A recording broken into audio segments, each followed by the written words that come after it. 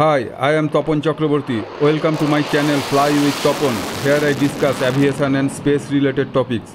If you are interested to know about this world, then please subscribe now and hit the bell icon. Every Tuesday I upload an interesting video. 12th November 1996. Chimkent, city of Kazakhstan. One chartered aircraft IL-76 is getting ready for its journey to New Delhi.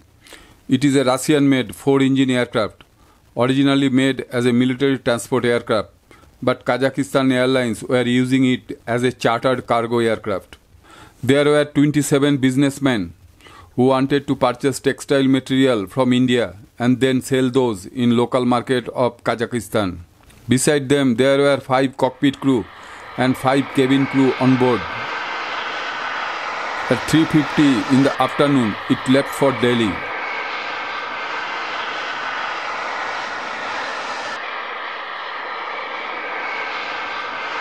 The air route from Chimkent to New Delhi is supposed to be in a straight line joining these two cities. But in reality, it was like this. It looks very strange. It was due to the fact that most of the aerospace around Delhi at that time was controlled by military department and civilian aircraft were not permitted to enter in military zone and vice versa. That's why the incoming and outgoing aircraft use this air corridor. The point is known as Lunka and it is 370 km from New Delhi airport. At around 6:20 pm, Kazakh IL-76 entered in the Lunka Delhi corridor, contacted ATC and asked permission to descend for landing. At the same time, another development was going on in Indira Gandhi International Airport, New Delhi. Saudi Arabian Airlines Boeing 747 getting ready for its flight from New Delhi to Tehran, a city in eastern Saudi Arabia. Most of the passengers were Indian construction workers and were going to Saudi Arab for a job. It had 3 crew members, the captain, the first officer and flight engineer. The captain had 10,000 flying hours of experience. After carrying out the final check, the pilot started the engine and taxied the aircraft towards the runway end. Most of the passengers are thinking about their new job, new country, dreaming about their bright future, totally unaware about the fact that their lives are going to meet the dead end within 10 minutes of takeoff. At 6:33 pm, the Saudi airliner took off from Indira Gandhi International Airport for a destination where they never reached.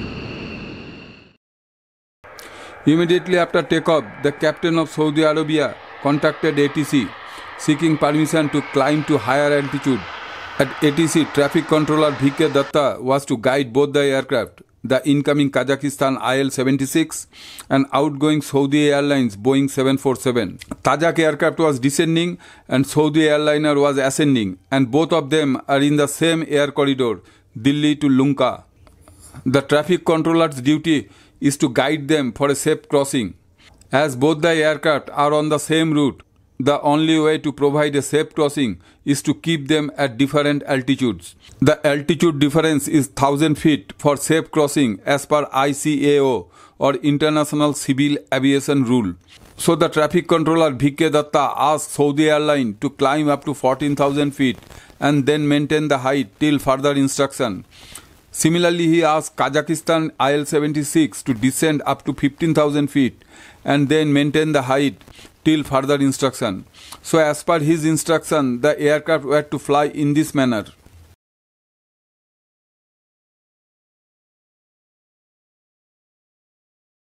The ATC controller was watching this on the radar screen. He had 2 dots presenting 2 aircraft supposed to cross each other. Tons of aviation rule, 1000 upon 1000 flight safety instructions, art of technology, all these boil down to 3 players now, 2 captain and ATC controller. Issuing correct instruction, listening them carefully and then execute them meticulously is the key to safe passage for both the aircraft. 350 lives depend on their professionalism. But among these 3 players here, someone is doing blunder. The traffic controller asked the Kazakh pilot to look for Saudi aircraft which is about to pass underneath and intimate ATC so that ATC controller can issue further instructions. The Kazakh pilot was started looking for Saudi aircraft. Suddenly they could see the light of Saudi plane, but it was a horrifying scene. It was right in front, heading towards them. And combined approaching velocity is more than 1000 km per hour, hardly any time to react. The worst thing in aviation happened, the mid-air collision.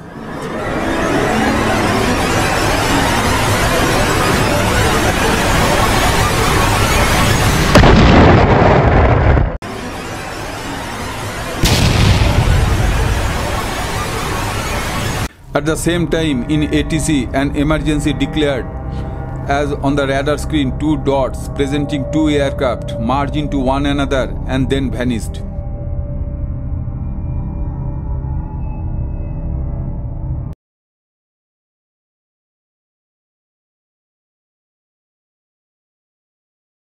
As there were 3 countries involved in this accident, straightaway blame game started.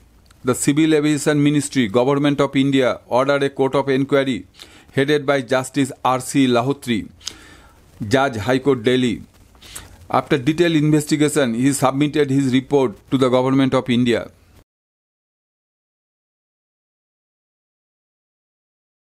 The collision took place at an altitude of 14,000 feet, confirmed by both the black boxes. The reason for the accident is an unauthorized descent of Kazakh IL-76 to 14,000 feet, failing to fly at an assigned altitude of 15,000 feet. The Saudi plane has followed the assigned altitude. Instructions of ATC traffic controller were proper and clear as per ICAO rules or international rule. Now it is clear it was the fault of Kazakh pilot. The Kazakh captain has 10,000 flying hours of experience. Then why did he do this crime? If you are surprised, you are not alone. One place the captain was lagging, that is his knowledge of English.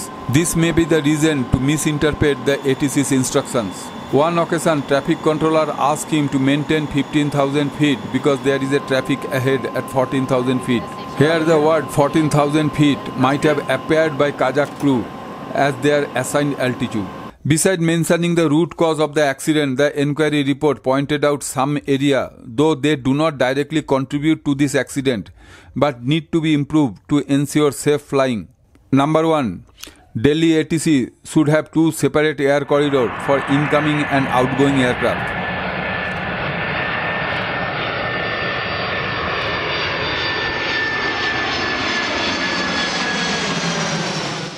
Number 2.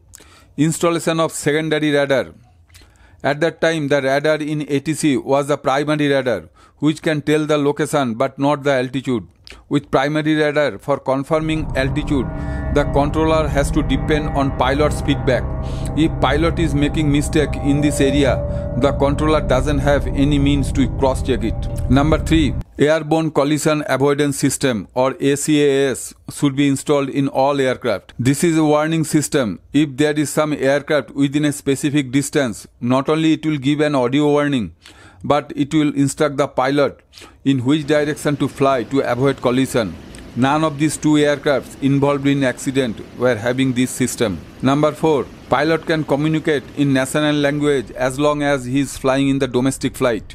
But to operate an international flight, a certain level of English skill is mandatory. There were few more recommendations given by Justice R.C. Lahotri.